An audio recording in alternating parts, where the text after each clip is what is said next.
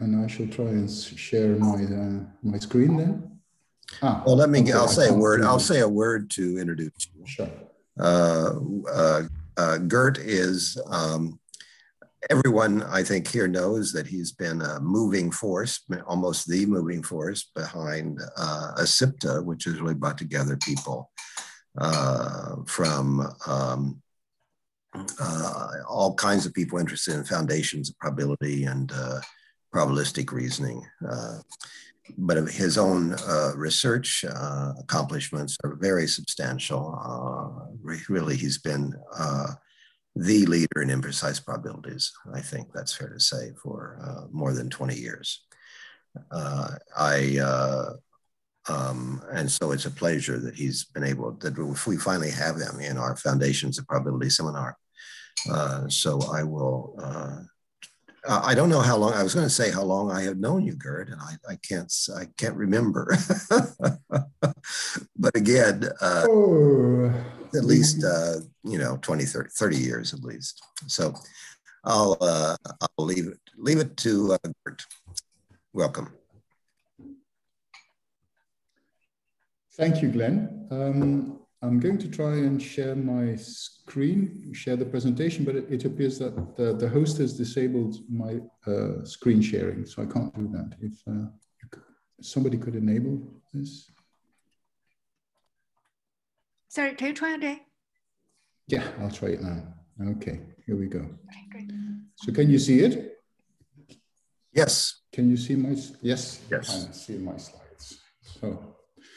So yeah, just to start, welcome everybody to this talk. It's a talk about randomness and imprecision.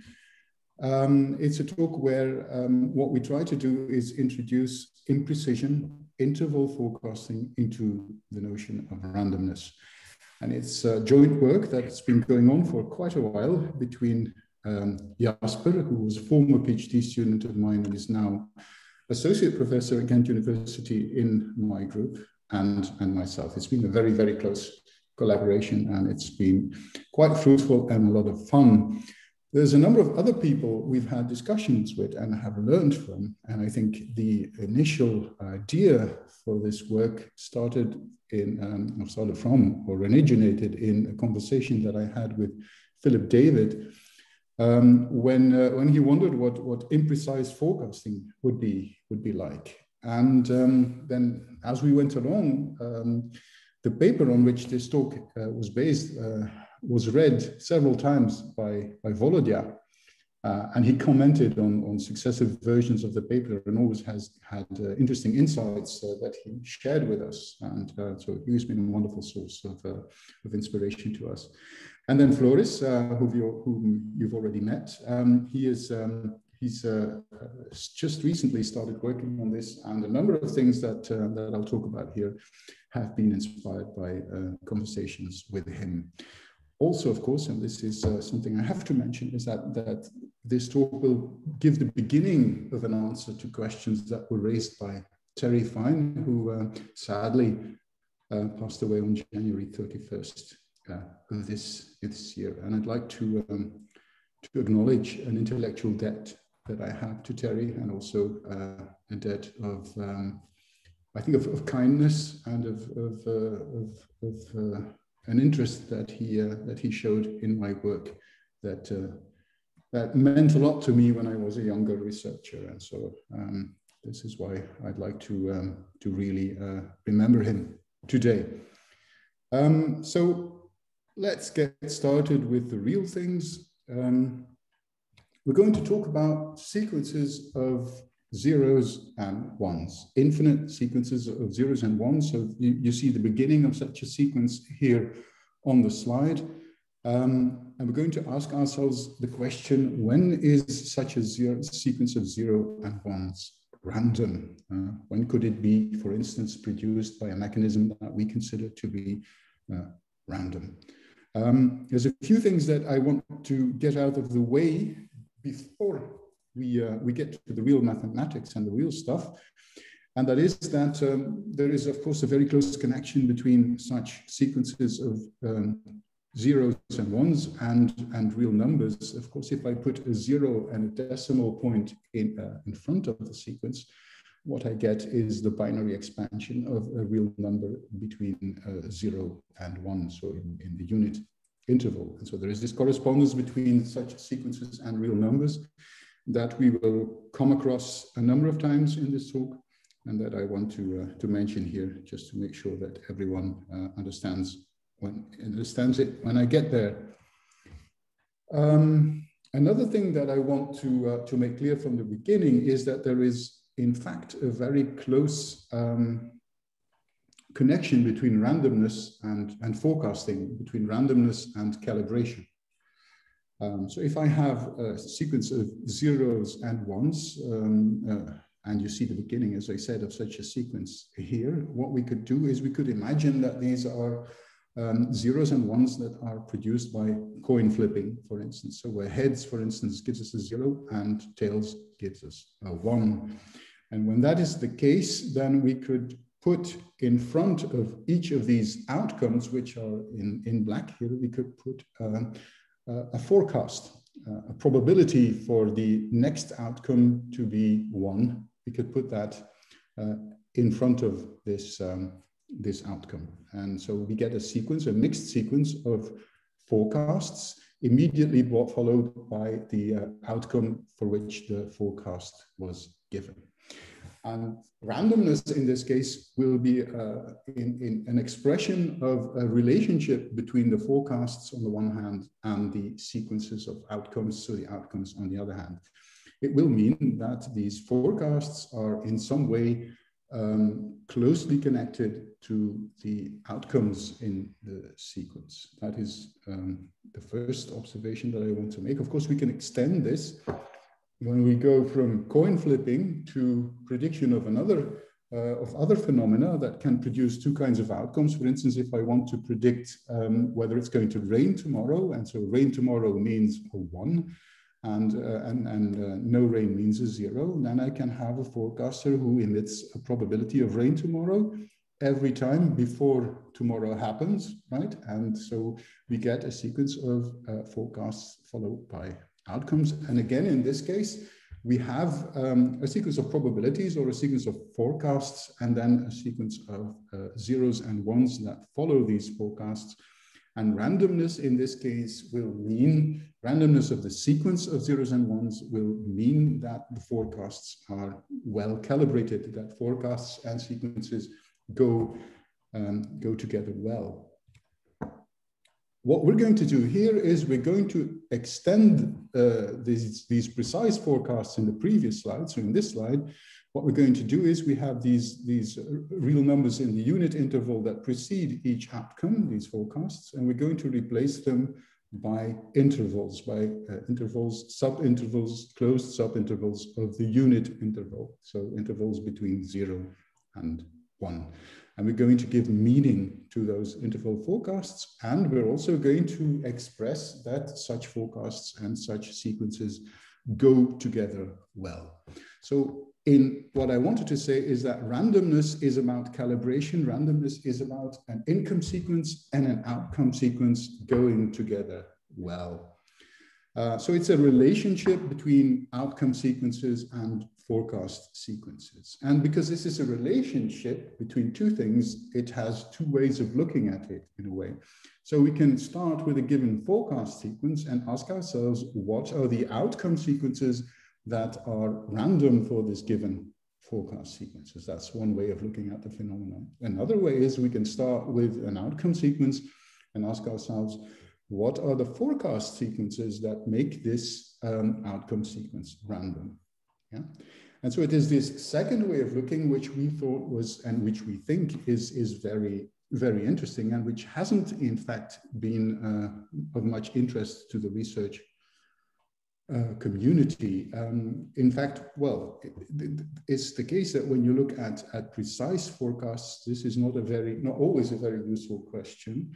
But when you look at imprecise forecasts, this becomes quite useful, as we will see further on. So this other way of looking at it.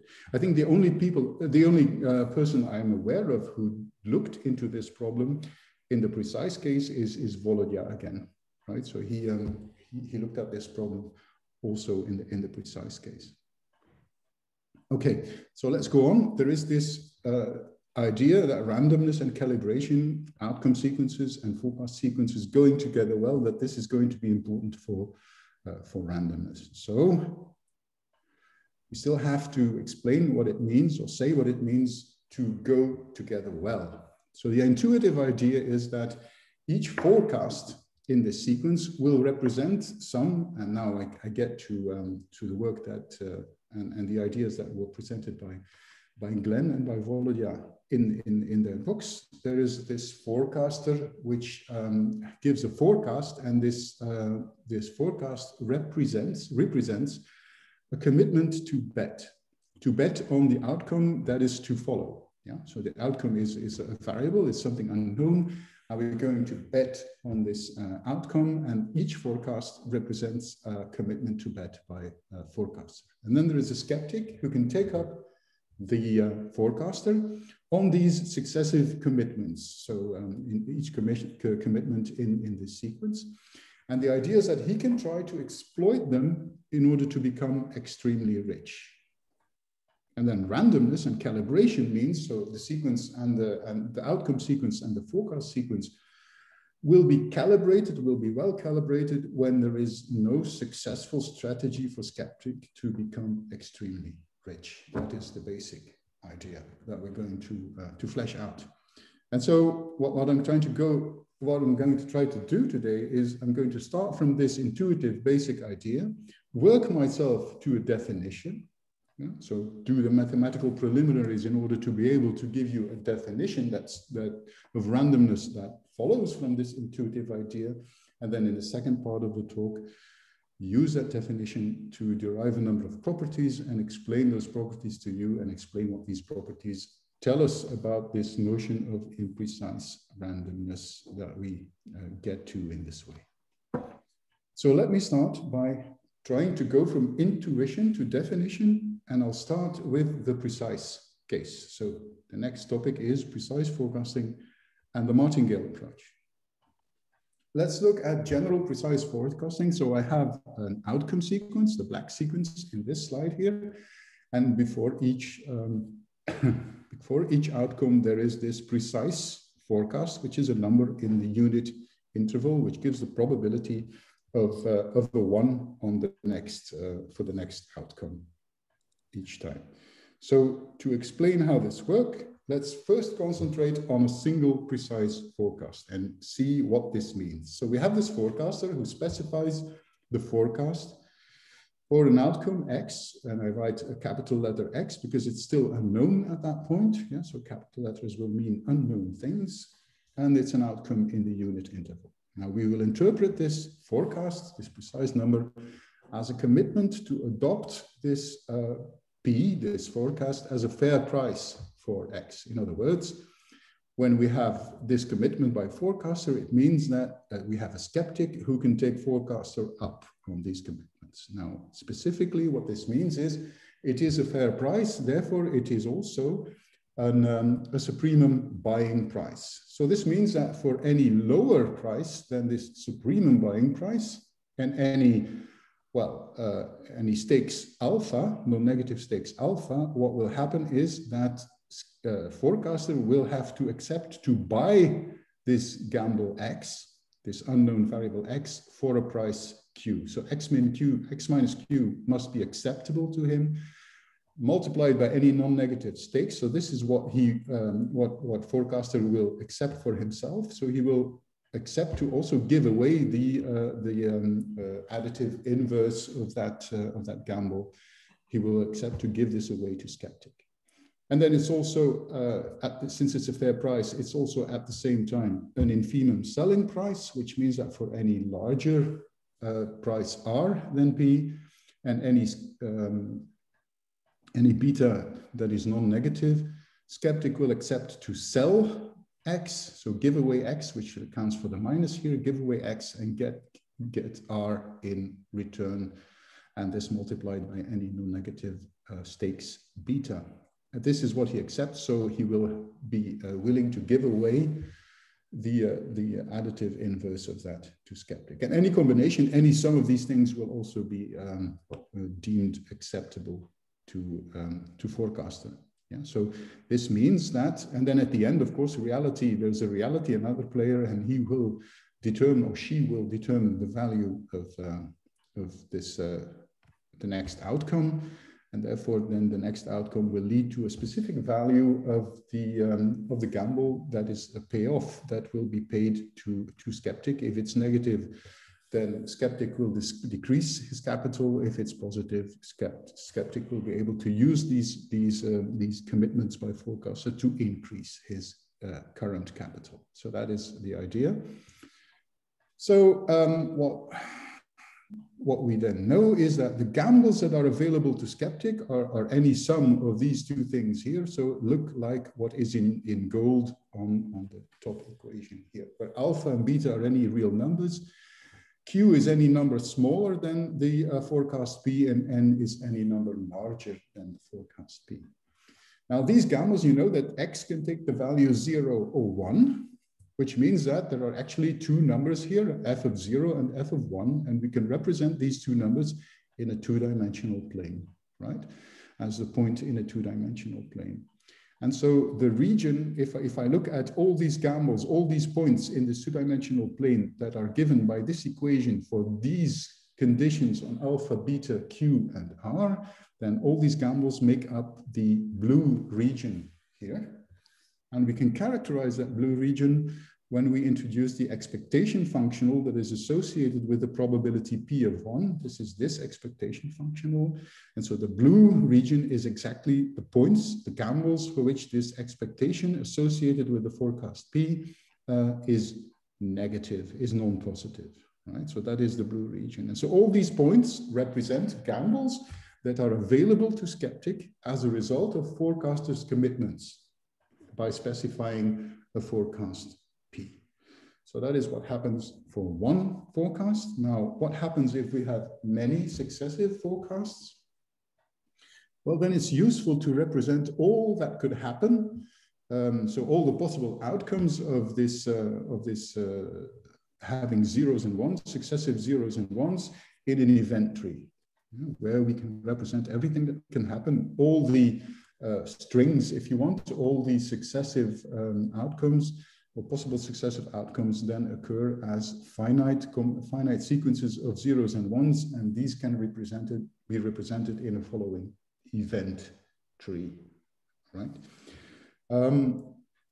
So the nodes in this tree are possible sequences, finite sequences of zeros and ones, and they will be called situations. So situation is just a node in the tree or just a finite sequence of zeros and ones. And I'll denote the set of all the set situations by this, blackboard bold S. Then we also have, of course, infinite sequences of zeros and ones. And so these are the paths in this infinite tree. This tree goes on and on and on. And any path in this is an infinite sequence of zeros and ones. And so I'll denote paths by omega, and capital omega will denote the set of all paths. It's just a bit of notation that I will need in what we will do later on. So these are event trees.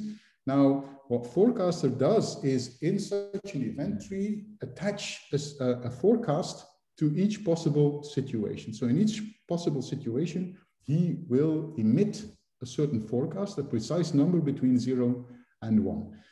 Now that means that we can define a forecasting system. This forecasting system is just a function that associates with each situation in the tree, with each of these situations, a specific precise forecast. And I'll denote such a forecasting system by phi.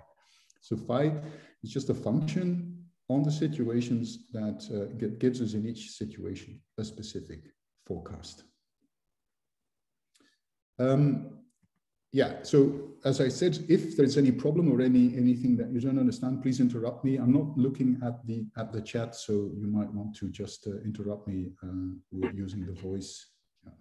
Yeah. Does phi take account of what forecast was made during the path? Oh, that is possible. That is possible. In this case, we're just imagining, in a sense, that this is made up in advance. I'll talk later about the case where we don't have to specify, where you don't have to specify a forecasting system in all the possible situations. But at this point, I'm just imagining that this forecast is specified in advance. Yeah. Thank you. Okay. So in classical probability, this amounts to specifying a conditional probability in finite sequences of events, right? So this is what is being done there. Okay.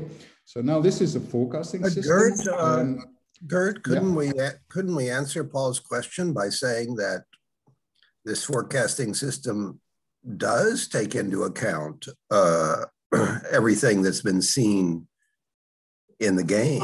I was asking if it takes account what has been predicted.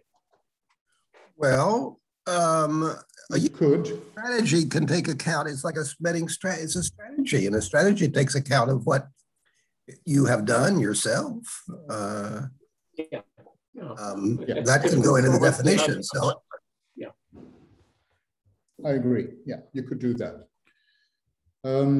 So, well, just to go on, then let's see what skeptic can now do. So forecaster has specified a forecast in each possible situation.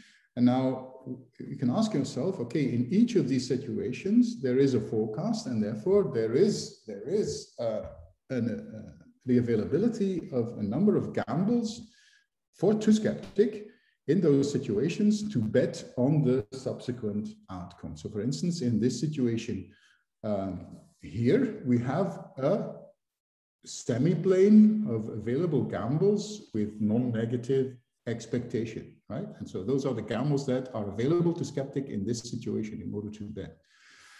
In another situation, there is another forecast which corresponds to another set of available gambles. And this situation 0, 0 here, we have another forecast which allows skeptic to use other gambles to take up the forecaster, to take forecaster up on his commitments. So this is what actually happens in such a probability tree, because we have a probability tree now in each of the situations. There now is a probability for what is going to happen next. And this leads to a set of available gambles in each of the possible situations. Okay.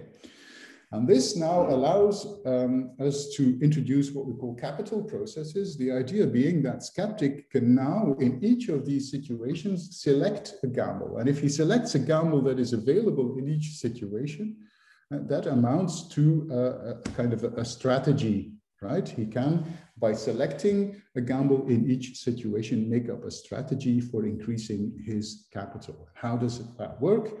If we are in a certain situation, we have a certain capital there, then he selects a gamble that is available. So I've drawn the set of available gambles here. There is a point here which represents that gamble. It has, when the outcome is 1, it gives a reward fs of 1. And if the gamble outcome is 0, it gives a reward fs of 0. So in those two cases, in the two children in the tree, in the child S1, I increase the available or the current capital M of S by the value of the gamble in 1, which leads to a new capital, and similarly in the situation S0. So by selecting a gamble, an available gamble in each of these situations, and an available gamble, as remember, is a gamble for which the expectation, the local expectation, so the expectation that is associated with a local forecasted situation S, that expectation must be non-negative. And of course, this leads to the definition of a super martingale. The super martingale is a process, so a function from situations to real numbers, where the increments, so the value of the gamble in the children minus the value of the gamble in the situation itself, where these increments have a non-positive expectation in all the situations. So this is what we call the super martingale condition in the tree. And of course, what these super martingales or these capital processes are, they're just skeptics' way of trying to become rich by exploiting the commitments that a forecaster makes. That is what these capital processes or super martingales are. So every way of selecting an available gamble in each of the situations leads to a super martingale and vice versa.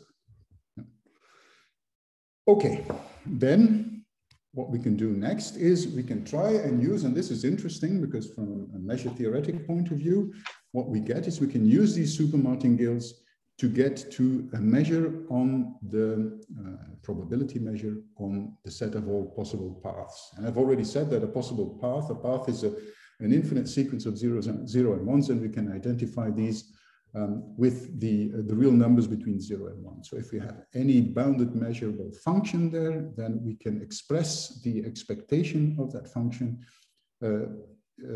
which is this linear functional, as using the super martingales, using this condition. And this is actually a theorem that was proved by Janville in 1939. So for instance, if I have forecasts 1/2 in each of the situations, so a fair coin forecast, then this expectation will be the expectation associated with the Lebesgue measure on that interval. Okay, so this is the precise case. Now it's quite obvious what we can do, or it's quite intuitive now what we can do to turn this or to make this imprecise. So what we're now going to do is I'm going to repeat this argument, but now try to go for imprecision and to replace everything that was precise in, or the forecasts that were precise in the previous account by intervals. So I have this sequence of zeros and ones, and I'm going to replace the precise forecasts P1, P2, P3, and so on by interval forecasts. So sub-closed sub-intervals of the unit interval, I1, I2, and so on. The question is now, what does this mean? Well, again, let's look at a single forecast. We have a forecaster who specifies an interval forecast, and I'm going to denote the lower bound of that interval forecast by P lower and the upper bound by P upper. Yeah. So this is again interpreted as a commitment by a forecaster, a commitment to adopt the lower bound as a supremum buying price for X and the upper bound as an infimum selling price. These no longer necessarily coincide, so we no longer necessarily have a fair price, but we still have a supremum buying price and an infimum selling price in this interval case. And so what happens is, again, very much the same thing. For any Q that is lower than the supremum buying price, this Q will be an acceptable buying price for forecaster, and so he must accept to get X and give away Q, multiply this by alpha, and then give this away to give the minus of this away to skeptic. Yeah. And similarly, for any price higher than the infimum selling price, and for any non-negative stakes, he must be willing to give this gamble away to skeptic. It's a complete repetition of what we said in the precise case. The only difference being now that the gambles that are available still have this form, but the conditions on alpha and beta are still the same, but the conditions on the Q and the R are now different in the sense that the Q must be smaller than the lower bound of the interval, and the R, the selling prices, must be larger than the upper bound of the interval, right?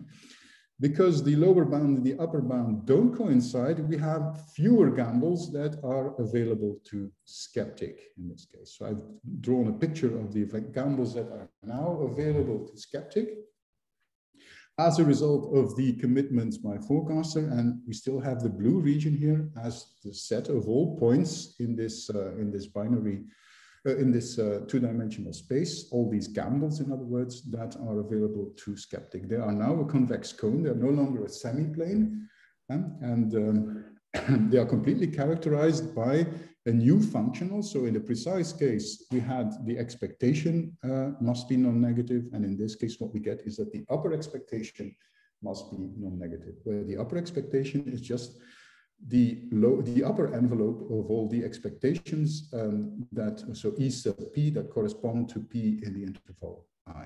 So this is a way to construct this upper expectation operator, and the available gambles are still characterized by a condition that says that the upper expectation must be non-negative for a gamble to be available. So we now no longer have semi-planes of available gambles, but only convex cones that include the third orthant as a special case. Okay, so this is what happens now. We can again now go to an event tree, and in now what will happen is that forecaster will, in each of the possible situations in that tree, emit or specify an interval forecast. And now we get a forecasting system that with each situation associates an interval forecast, so a sub-interval of the unit interval. Right? So now this is a forecasting system. And again, this leads to gambles being available to skeptic in each situation. So gambles that he can use in each situation in order to increase or to try and increase his capital. But these sets of gambles are now convex cones and no longer semi-planes. But there is no real difference in approach, of course. We can go on, we can define a capital process. We take an available gamble, and we use that gamble to locally increase the capital in very much the same way as we did it in the precise case. Yeah. So this leads again to the definition of a super martingale for a forecasting system, where the definition now is that the process increments must have a non-positive upper expectation. Again, so the available gambles are the ones that are in these convex cones. So again, super martingales or capital processes are just possible ways for a skeptic to increase, to become richer by exploiting the commitments that were made by forecaster when he specified his interval forecasts. So that is what we still have in this case as well. Okay. So where in the precise case we had Jean-Ville's theorem, what is done now is we can use these super martingales to define a functional on the bounded functions of the possible paths. And that functional is, well, this is the type of functional that was introduced by Glenn and Volodya in the two versions of their book. These type of functionals are upper expectation operators and or upper prices.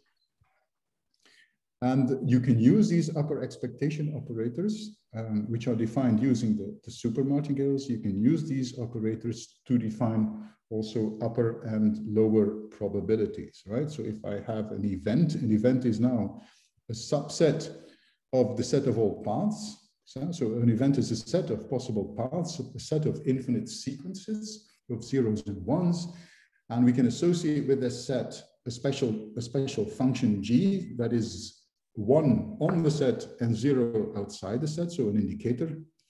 And then the expectation, the upper expectation of that indicator becomes the upper probability of that event.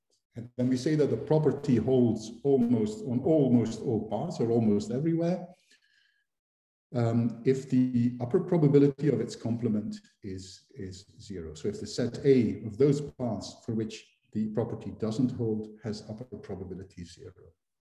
Yeah, so that is a notion of almost everywhere that you can associate with a forecasting system through the super martingales, and the super martingales define an upper expectation operator, and the upper expectation operator leads to an upper probability, which leads to a notion of almost everywhere. So that is something that I need to get out of the way also. Okay, so now we have the mathematical apparatus that will allow us to define randomness. The basic intuition, the basic idea behind the randomness of an outcome is, as I said in the beginning, there is no system for our skeptic to become infinitely or unboundedly rich by exploiting the gambles that are offered by forecaster when he specifies his forecasts, his interval forecasts on the successive outcomes in an outcome sequence. So we have an outcome sequence. In each of these situations that are on the outcome sequence, forecaster will have specified forecasts, and skeptic can try and use to exploit these forecasts in order to become richer along the sequence. And the idea then will be that the sequence will be random if it is impossible for a skeptic to devise a system, a practical system for becoming infinitely rich by betting on the successive outcomes of that sequence. That is the basic idea for being calculated. If this is impossible, if skeptic has no practical system for doing that, then the system will be random. It will mean that forecaster gives good forecasts, that he emits good forecasts that are well calibrated in a sense. So we call a path random for a forecasting system, and this is now the definition, the generic definition of randomness. We call a path random for a given forecasting system if there is no super martingale. Remember, a super martingale is a way for a skeptic to become rich by exploiting forecasters'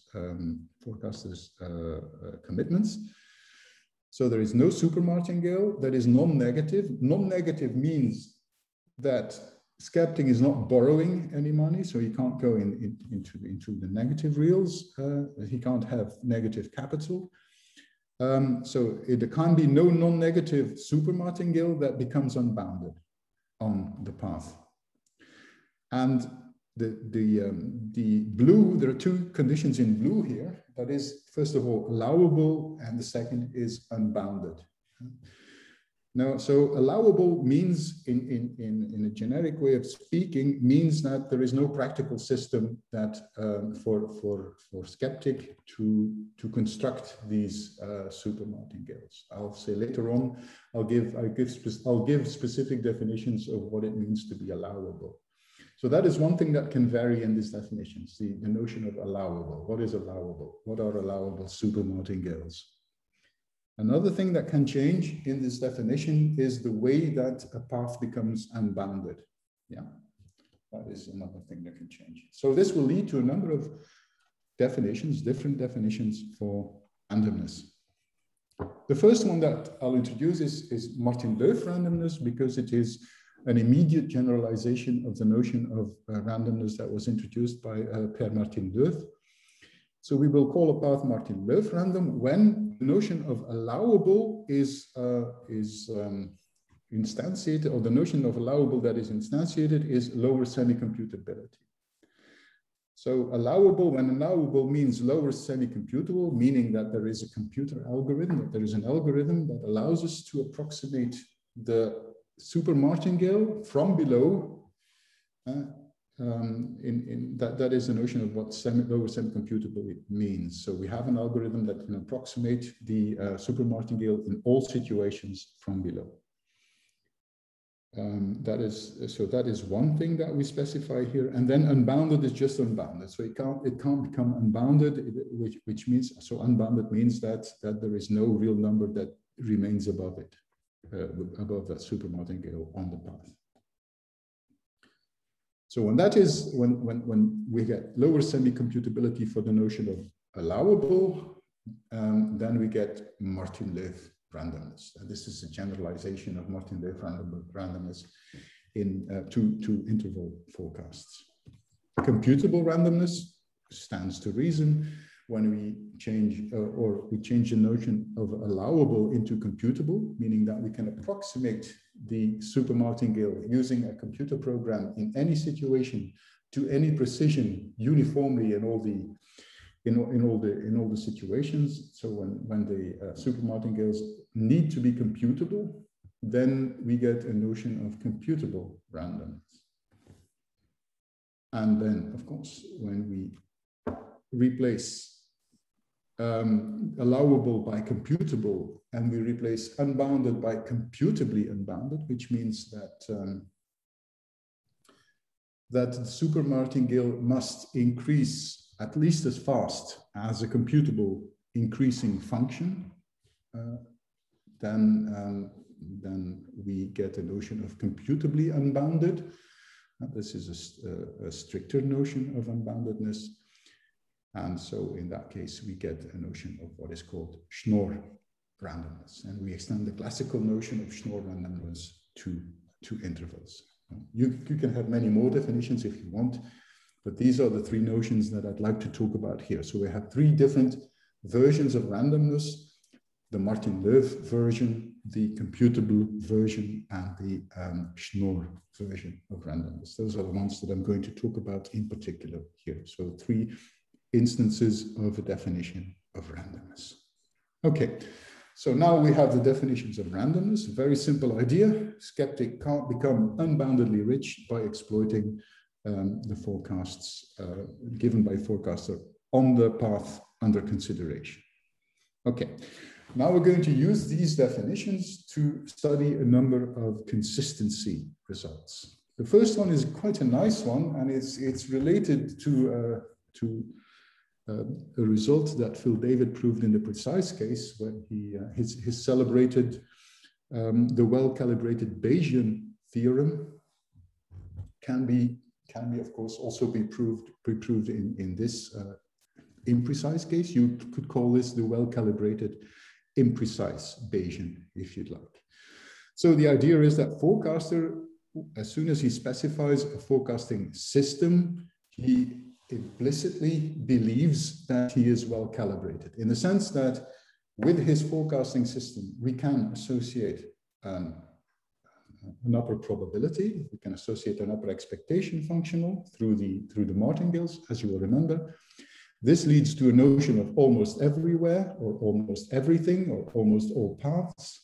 Well, you can prove that almost all paths are random in this sense in an imprecise probability tree. So in other words, the set of all random paths has lower probability 1 in this forecasting system, and the set of non-random paths has upper probability 0 correspondingly in this system. So you can translate this by saying that any forecaster believes himself to be well calibrated. In a measure theoretic sense, this tells us that random paths are legion, that there are very, very many random paths because they have lower probability 1. Yeah? So there's quite a number of them. All right. Now, as a consequence, of course, any forecasting system has at least one path that is random. And the notion of randomness doesn't really matter whether we take Martin-Löf or computable randomness or Schnorr randomness. It works for all 3 kinds of randomness. So as a corollary, because there's the set of all random paths has lower probability 1, there must be at least one path that has that is random, because the lower probability of the empty set is 0. So that's very trivial corollary. So, but this already tells us that every forecasting system has at least one random path. And we will use that, and we will need that later on. But there's many more than one. Typically, there's an infinity, and typically a countable infinity of random paths. A non-countable infinity, sorry. An uncountable infinity of random paths. So that is what typically happens. Okay. In order to discuss a number of other results, what we will need is a new notion, and that is the notion of a stationary forecasting system. So stationary forecasting system is a forecasting system that gives the same interval forecast to any situation. So we have a constant interval forecast, the same one in each situation. This is, of course, a generalization of the case of, for instance, a fair coin forecast, where we have the same forecast 1/2, precise forecast 1/2 in each of the situations. So here we have the same interval in each of the situations. And we'll call this a stationary forecasting system. Now, in order to continue, I need to briefly mention church randomness. So in the case of fair coin randomness, Alonso Church came up with a notion of randomness, which is consequently called, or has been called, church randomness. So a path is called church random if it satisfies the following conditions. So let me unpack this condition for you. What you see here is a sum of possible outcomes along a certain path omega. So omega is a path, a sequence of zeros and ones, and omega at index k+1 is the k+1 situation on that path. So I take the subsequent situations on the path, and omega k plus 1 is the k plus first of those. Right, so what happens in this sum is I'm going to add all these outcomes, so all the ones in Sen and all the zeros on this path, but I'm going to select a number of them. So I have a selection process. A selection process is a function from the situations to 0 and 1. And if in a certain situation on the path, the selection is 1 there, that means that in this sum, this omega k plus 1 is going to multiply by 1. So it's going to be selected in the sum. If the selection is 0, then it will disappear from the sum. So such a selection process is a way of selecting along a path certain outcomes and leaving out other ones, right? And I'm going to assume, or we're going to require that this selection process should be recursive, which means that it can be computed by a computer algorithm in a way. So when is a path Church random? If for any such way of selecting in a computable way or in a recursive way, situations on that sequence, and then taking the running average over all these selected sequences, then we get a sequence of running averages, and that sequence of running averages must go to 1/2, must have 1/2 as a limit. If that happens on a path for any way of recursively selecting the sequence, the situations on the path, then as happens here, then this frequency of this relative frequency of ones along the selected situations must converge to 1/2. So in fact, classical Church randomness means that we have the law of large numbers for all selected subsequences. That is Church randomness.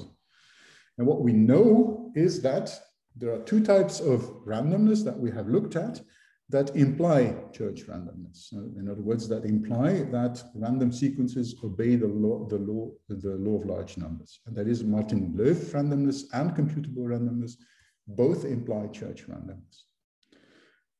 But it's also known that Schnorr randomness does not imply Church randomness. In other words, there are Schnorr random sequences that do not obey the law of large numbers. And this has always been seen, or has often been seen, as a defect of Church randomness, of Schnorr randomness. So this is the classical case of precise fair coin forecasts. What you can show then is that using our notion of Martin-Löf or computable randomness, but not, of course, Schnorr randomness, because that would contradict the classical result. But for Martin-Löf and computable randomness, we have a similar notion of Church randomness.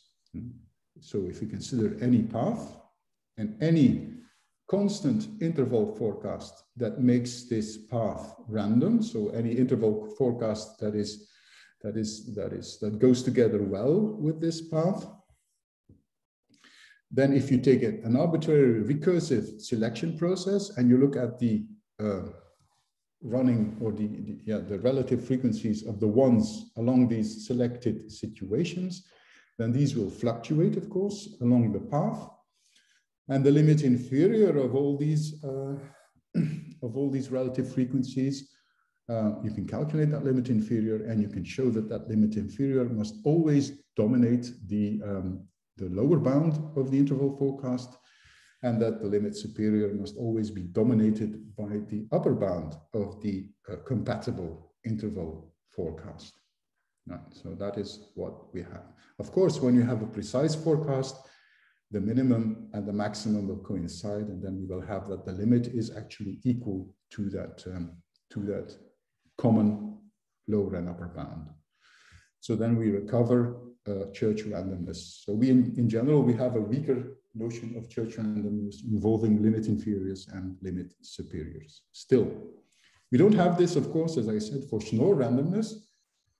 But it turns out, and this I think is interesting, it turns out that you can recover something that is weaker based on Schnorr randomness alone. So let's now look at a case where we look at a path and a constant interval forecast that makes the path random, and random now means Martin-Löf or computably random or Schnorr random, doesn't really matter. But instead of a selection process, we now take a selection function. And the selection function is a function from the natural numbers to 0 and 1. And the idea is that if the selection function at any time k is 1, then the outcome omega sub k is selected in the sum. So this, in other words, we have selection processes, but these processes no longer depend on the situations themselves, but only at the time, on the time at which they occur. And if you do that, then you can still prove that. So you get a weaker notion of church randomness if you want, and you can still prove that in that case, also Schnorr randomness implies that the limit inferior of these relative frequencies will still dominate the lower bound of the forecast interval, and the limit superior will still be dominated by the upper bound of the forecast interval. And therefore, in the precise case, the minimum and the maximum will coincide. And so you see that the limit of these relative frequencies must then be equal to the forecast, constant forecast probability. So you recover the notion of church randomness, and it works for Martin-Löf computable randomness and for Schnorr randomness. Okay, so that is another consistency result that we get. Now, I'm going to give you a number of examples, right? So I've given you a definition, I've given you a number of consistency properties that the notion of imprecise randomness that we've introduced satisfies, but still haven't given you any examples, or still haven't shown that this new notion is in any way useful. So let me try and convince you now in the coming slides that this notion is indeed useful. In order to do that, I will come back to what I said in the beginning, that it is sometimes useful to look at randomness in two ways. Right? So I said randomness and being well calibrated has two ways of looking at it. You can concentrate on a forecasting system and look at the random paths that go together well with that forecasting system, that are random for that forecasting system. But the other way of looking at it is you concentrate on a fixed path, you fix a path, and you look at all the forecasting systems that make that path random. And what I'm going to do is here, I'm going to concentrate on stationary forecasts. So I'm looking at a stationary forecast, phi sub I. So this is the forecast that in each situation gives a forecast, a constant interval forecast I. Yeah.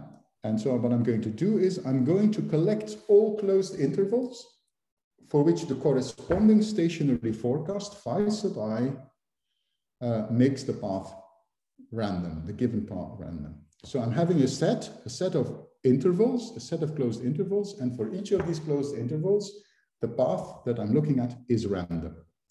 And the dot that is here represents the type of randomness that I'm considering here. So the dot could stand for ML, for Martin-Löf random, or for C, for computable randomness, or for Schnorr randomness. I'm getting three instances of these collections of intervals. So each I here is, each I of omega is a collection of closed intervals. And what I'm going to do is I'm going to study the structure of these sets of intervals, these sets of forecasts, if you want, these sets of constant stationary forecasts.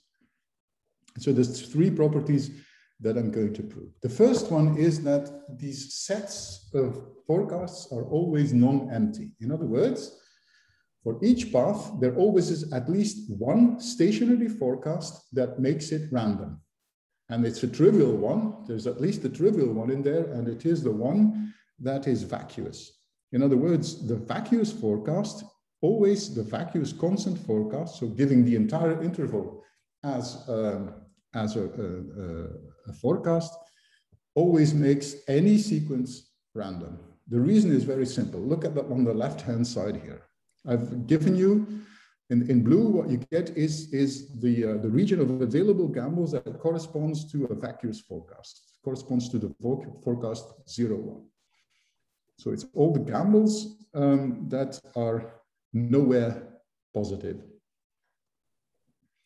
So the blue region here. So what skeptic can do when forecaster has these intervals is he can select any gamble from this set of available gambles, but their outcomes are always negative or at best 0. Yeah. So the best thing that can happen for skeptic in order to increase his capital is that he gets 0. Yeah. In all other cases, his capital will decrease. This means that super martingales in this specific case always decrease or at best remain constant. Now that means that a super martingale can never become unbounded. So all super martingales remain bounded by their initial value, bounded above by their initial value, and therefore never become unbounded, which means that any path will be random for this interval. So this is what we have here. The vacuous forecast is always makes any path random. So this means that the set is never empty. Okay.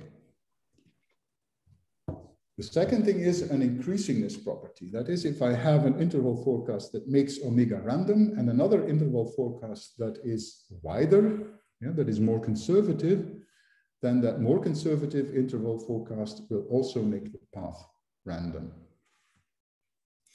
The idea behind this is explained in the figure here on the left. I have 2 regions of available gambles for the 2 forecasts. The smaller forecast here, I, leads to a larger region of available gambles, right? It is more precise, and therefore its region of allowable gambles or available gambles is closer to a semi-plane. Yeah, the larger forecast J leads to a smaller region of available gambles that is a subset of the set of available gambles for the set I, for the forecast I. Now this means that for the forecast J, there are fewer available gambles. So skeptic has fewer gambles available to him in order to try and increase his capital. So it will be more difficult for skeptic to increase her capital. It will be more difficult. Yeah? So it will be easier for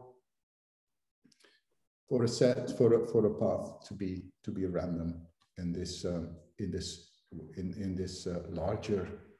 larger forecast J. And this is the reason why if I makes a path random, then any super interval, any superset also makes the path random. Yeah? So this collection of intervals is non-empty and it has the increasingness property. If set is in there, then any superset, any super interval will also be in that set.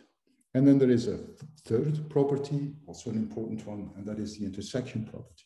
It says that if I have any 2 interval forecasts that make a certain path random, then consistency will guarantee that this intersection is non-empty. The intersection of these 2 forecasts must be non-empty. And moreover, that this intersection will also make the path random. Now, we've only been able to prove this for 2 notions of randomness, for computable randomness and for Schnorr randomness. We've not been able to prove it for Martin-Löf randomness. And this, I think, is quite interesting. It works. It works in the precise case. In the precise case, you can do it, and then there's no problem. There's a problem in the imprecise case. It works for super martingales that have a lower semi-computable multiplier. So if you have a lower semi-computable multiplier, and if you restrict ourselves to super martingales that are of that type, so martingales that need not be, so you restrict yourselves not to all the lower semi-computable martingales, but to the ones that have a lower semi-computable multiplier, then you can prove it. But we haven't been able to find a proof for the more general case where these, the randomness is associated with lower semi-computable super martingales. So that is an interesting open problem at this point. Is this intersection property, does it also hold in the imprecise case for Martin-Löf randomness, or do we need to change the notion of Martin-Löf randomness in the imprecise case and have an alternative definition there, a less obvious extension of the case for precise probabilities? It's not clear yet at this point whether this will be necessary. Can you explain that sense of that meaning of multiplier a little bit? Yes, I can try that. So the idea is that if you have a super martingale, you can always write that process using a multiplier, in the sense that what happens is you will start with your value in a certain situation, and in order to get to the next situation, you will, instead of adding capital to it in two of the child situations, what you will do is you will multiply your capital with a number that depends on the child. So this is what we call a multiplier, the thing that you in each situation you multiply the current capital with in order to get to the next value in the children. That is what we call a multiplier process. So this is just a multiplicative way of looking at super martingales. And if you want that, if you specify or define randomness as okay, the multipliers must be lower semi-computable rather than the martingales themselves, because this is not equivalent.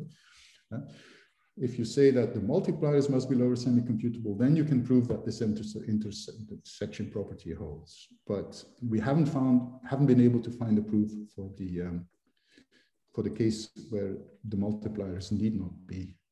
So you can have super martingales that are lower semi-computable without their multipliers being lower semi-computable.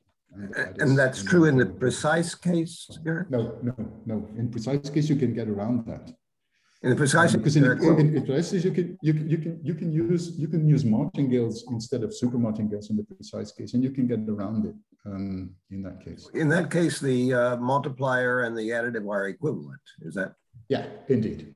Yeah, or you can prove that they are. But in the imprecise case, it breaks down the equivalence, I think.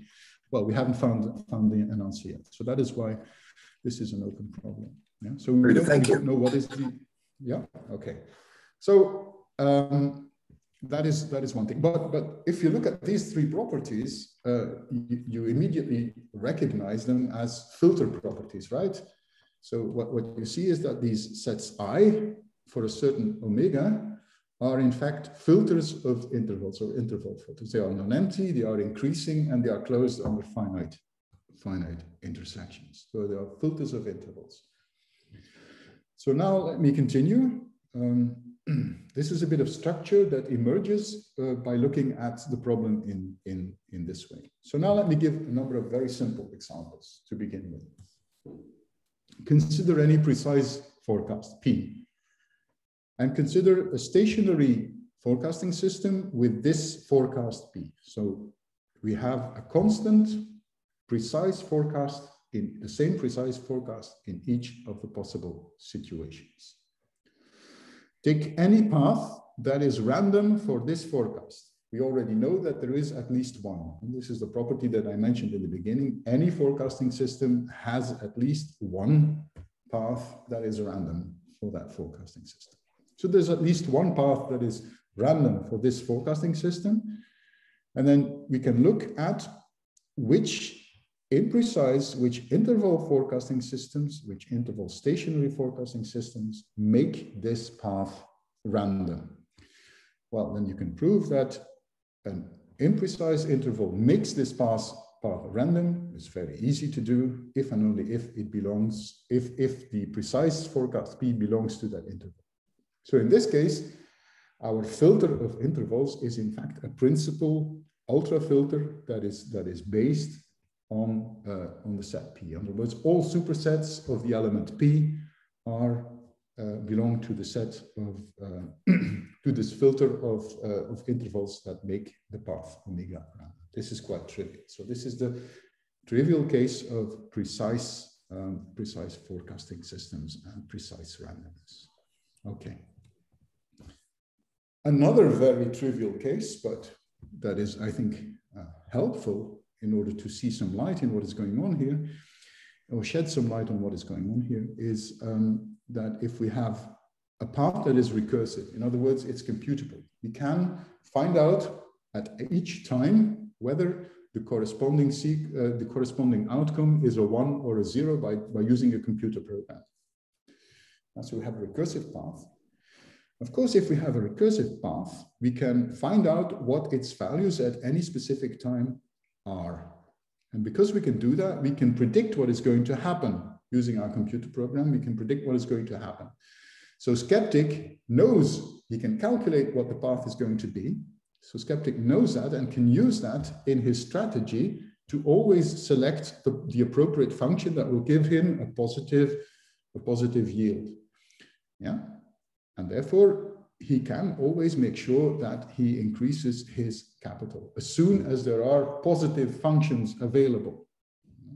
So as soon as there are any positive functions or gambles that are somewhere positive available, he can use those because he knows what the path is. It's computable, and therefore he can compute a strategy. And so this means that he can always increase his capital without bound, and so no sequence will be random as soon as there are positive gambles available, or gambles available that are positive somewhere. So the only way to get rid of this is by looking at forecasts that do not lead to gambles that are positive in any of the possibilities. So in other words, the only forecast that excludes this is a forecast that allows no positive gambles, or gambles that can become positive. In other words, the only one that does this is the vacuous forecast. If I go back to the previous slide here, if I go back to the previous slide here, this is the one, right, where no outcome is positive. So in this case, when I have this forecast, then Skeptic can never select anything that is positive because all the outcomes are always at best 0. But this is the only case where that happens. And therefore, the only interval that makes such a recursive path random is the vacuous interval. So in this case, we have a filter of intervals. That is a trivial filter. It is a singleton. It only contains that interval, the vacuous interval. So that is when we have a recursive path. Okay, this was very trivial. Let's look at a few more interesting cases. Let's consider any two real numbers in the unit interval, P and Q, and let's assume that P is smaller than Q. And let's now define a non-stationary forecasting system. It's non-stationary because what we do is we alternate in our forecast, we alternate between P and Q. So we have P if the length of the situation that we are defining the forecast in is odd, and if the length of the situation or the depth of the situation that we are looking at the forecast for is even, then we use Q. So it's alternating between P and Q at subsequent times, if you want. So this is a non-stationary forecasting system. We know that there is at least one path that is random for this forecasting system. So take any such path, and we're now going to look at all the stationary forecasts that make this path random. So we're looking at the filter of all the stationary forecasts that make this path random. But now the forecasts are stationary as opposed to your original forecast, which is non-stationary. So we're replacing the non-stationary forecast by a stationary one. This is what we're trying to do. And then you see that any interval will make the path random if and only if it includes the interval PQ. That is a proposition that is fairly easy to prove. So again, we have a filter It's a principal filter of intervals. It's all the supersets of the interval PQ. So PQ is in this case also a smallest interval that makes the path random. It also makes the path random in this case. Yeah, so what you see, what is happening here is we start with a non-stationary forecasting system, and we see that we're able to somehow model the randomness using a stationary one, but we have to pay a price for that because the model that we're using, the stationary model that we're using now must become imprecise. Any interval that is smaller than this PQ will never make this path random. So the price we pay for an easier representation, a simpler model, is imprecision. This is what we see from this example. Okay. Another imprecise forecasting system. I've called it phi almost 1/2. So the forecast is almost 1/2 in the sense that the forecast will oscillate around 1/2 and will converge to 1/2 for paths, for sequences that are longer and longer, according to a 1 over square root of n fashion. So this is this forecasting system. It's a precise one. So we have a precise forecast in every situation. And we know that there is at least one path that makes, that is random for this forecast. Okay. Take any such path. The type of randomness that we consider is, again, immaterial. For any type of randomness, we will look at the stationary forecasts that make this path random. Well, the stationary path makes this path random if and only if its lower bound is strictly smaller than 1/2 and its upper bound is strictly larger than 1/2. So now we have a filter of intervals that has no smallest element. Yeah? Because the smallest element would be 1/2, but you can prove that 1/2 does not make this path random. Yeah? So this is why I call the forecasting system almost 1/2. Yeah? So this is a type of non-stationary forecasting system that is precise, and that you can try and describe using interval forecasts, and you see that you get a filter of interval forecasts that allow you to do it, but it has no smallest element. So what we're slowly beginning to, sorry, yes? Is it important that it's a square root of n plus 33? No. Okay. No, well, yeah, the n plus 33 is there to make sure that you get the right. This is to make sure that everything works well. In essence, what you get is as soon as you're far enough, you get 1 over square root of n behavior. Right? Now, the idea behind this, the fact that it's not random for 1/2, but it is random for something that is close to 1/2, can actually be found in a paper by Volodya, by Volodya Vovk,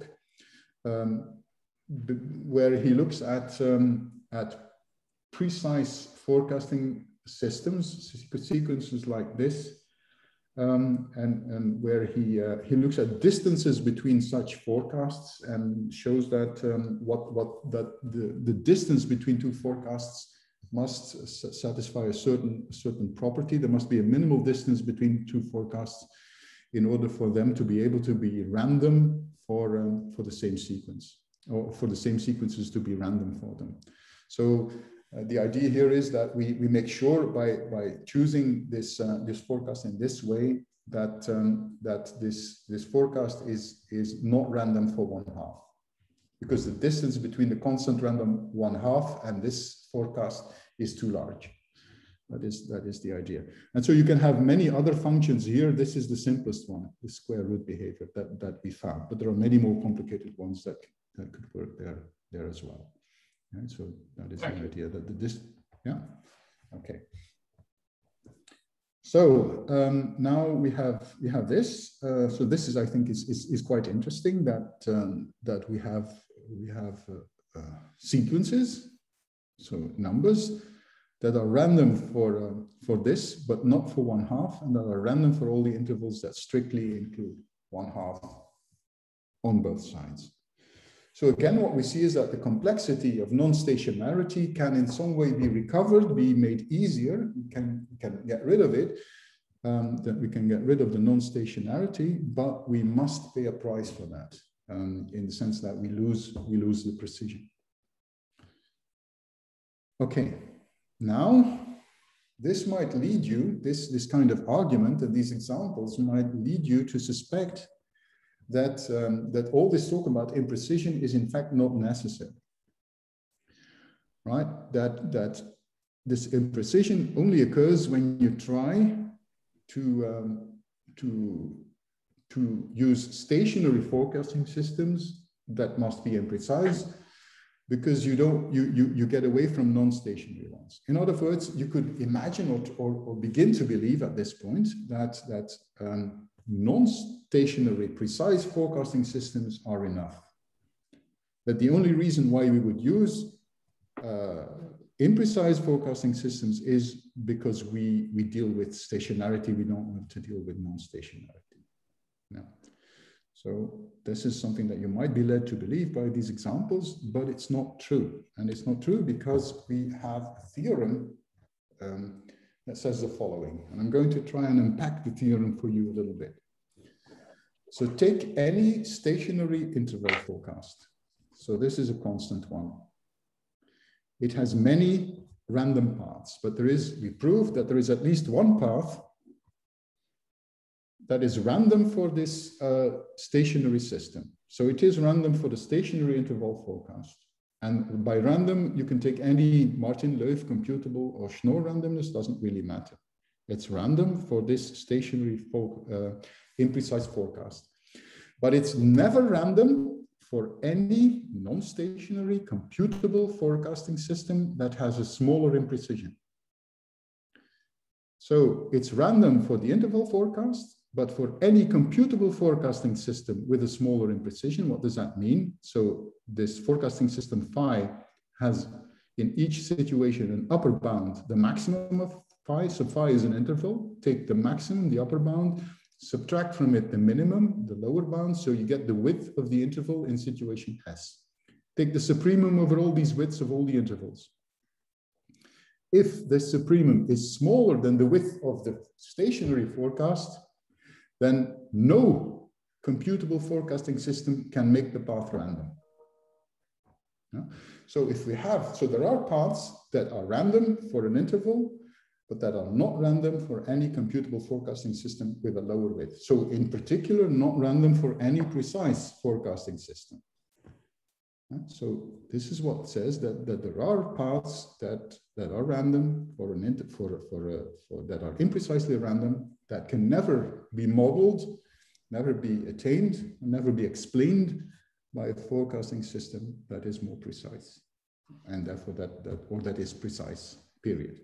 Right? So this is why we say that randomness, this thing that we've discovered, is in fact inherently imprecise. There are sequences that are random that cannot be explained away, or whose imprecise randomness cannot be explained away as a result of non-stationarity.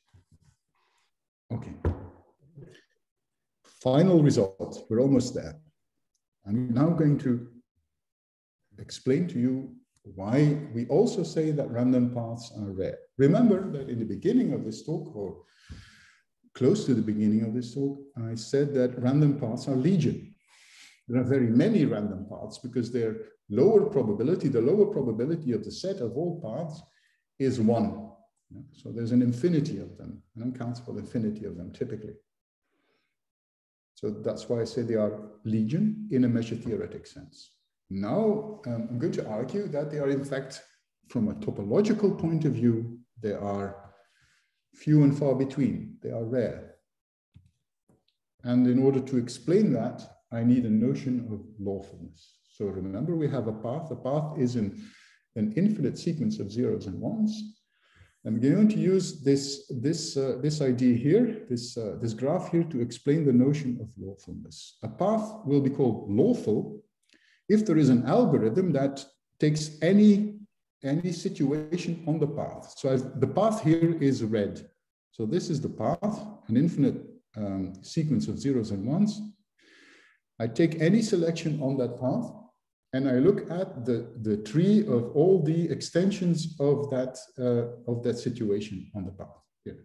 So this is the tree here of all the extensions of those situations. And of course, the path, the actual path must follow one of these, must go through one of these extensions.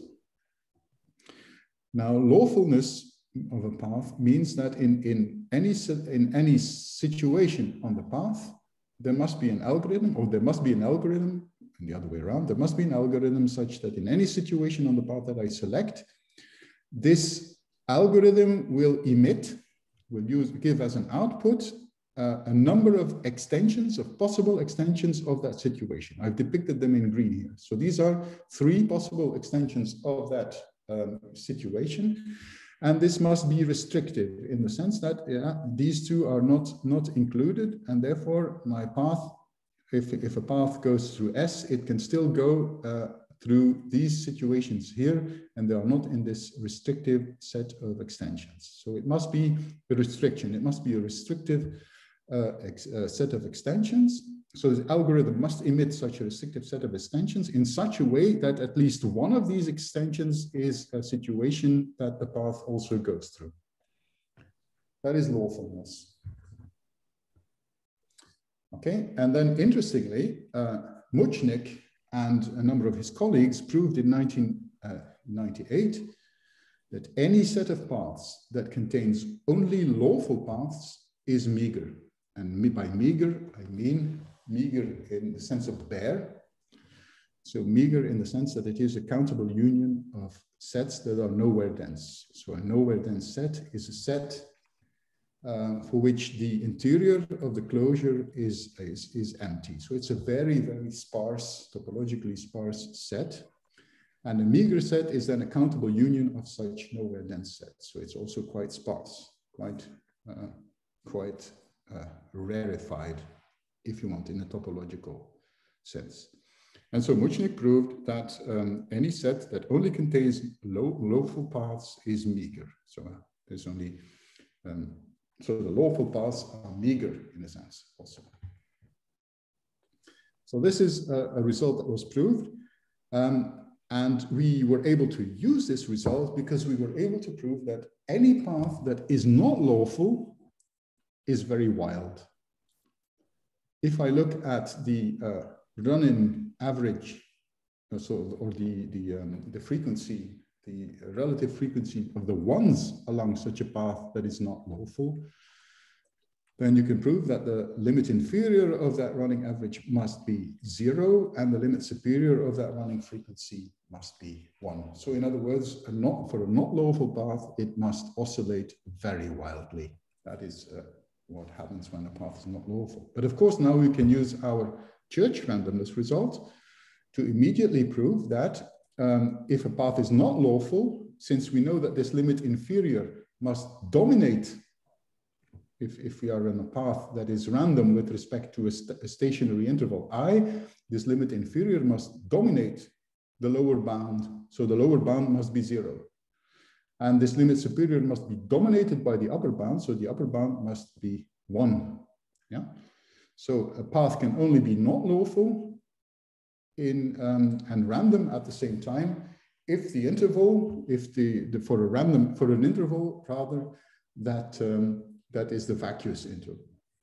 So this is why we have a theorem that says if you have any forecast that is strictly included in the unit interval, so the minimum is greater than 0 or the maximum is smaller than 1, then the set of all paths that are random for it, be it Martin-Löf, computably random, or Schnorr random, must be meager. And therefore, random paths are, in a topological sense, few and far between. In very much the same way, by the way, as in the precise case. So this, of course, also holds for precise randomness, and for precise randomness, this was already known. In the paper by Muchnik, they proved that this is indeed the case, that also for precise randomness, the random paths are topologically meager. Okay. So what this tells us then is that imprecise random paths are interesting from the same point of view as the precise ones because they are equally rare. And the division, the real division, does not lie between precise and imprecise randomness, but lies between vacuous and non-vacuous. Yeah? There is no real distinction, I think, from this point of view between precise random paths that are precisely random or precise random or precisely random and random paths that are imprecisely random. From this point of view, the real difference is between vacuous forecasts and non-vacuous forecasts. Okay, so that brings me to the final slide and the conclusions here. Well, let me just repeat what I think we've accomplished here. We have a notion of randomness that allows for interval forecasts. It shows a lot of interesting properties that are not present, are not visible when you only look at precise forecasts. So a lot more becomes visible, a lot more mathematical structure becomes visible when we look at imprecise forecasts. That is one thing. We see that they are these imprecise random paths are as interesting as the precise ones. They cannot be explained away as a result, as an oversimplification. They cannot be really explained away because the model that we use is not complex enough, because of the result that imprecision matters. If we have something that is a path that is random for an imprecise interval, or at least there are paths that are random for an imprecise interval that are not random for anything that is more precise. So it can't be explained away, this imprecision. That's what I wanted to say. And then finally, they are interesting also from a topological point of view, these paths. There's much more to do, of course. Randomness has different approaches. Besides the martingale-theoretic one, there's also the approach that was initiated by Martin-Löf, where randomness is explained using tests, randomness tests, computable sequences of effectively open sets, in a sense. And we are very close to a proof that for the notions of randomness that I've discussed here, computable randomness, Schnorr randomness, and Martin-Löf randomness, in the imprecise case, you can also give definitions of randomness using those randomness tests. We're very close to a proof. So, but that is work in progress.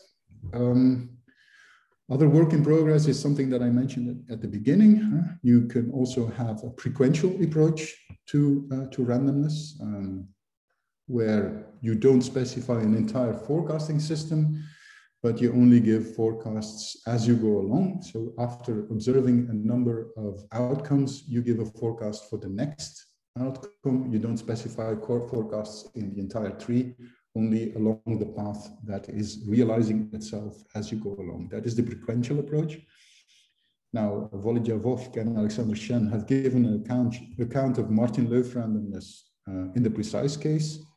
For that, I think it will be possible to extend that to the to interval randomness. That shouldn't be too hard at this point. Then, of course, the question is, can we use this idea? Can we extend it to more than just two outcomes? And can we use this idea to start looking at statistics that uses imprecise intervals and imprecise probability models rather than precise probability models? That is a third idea that could be explored from this point onwards. I'm going to conclude my talk here, and I'd be very happy to answer any remaining questions that you might have.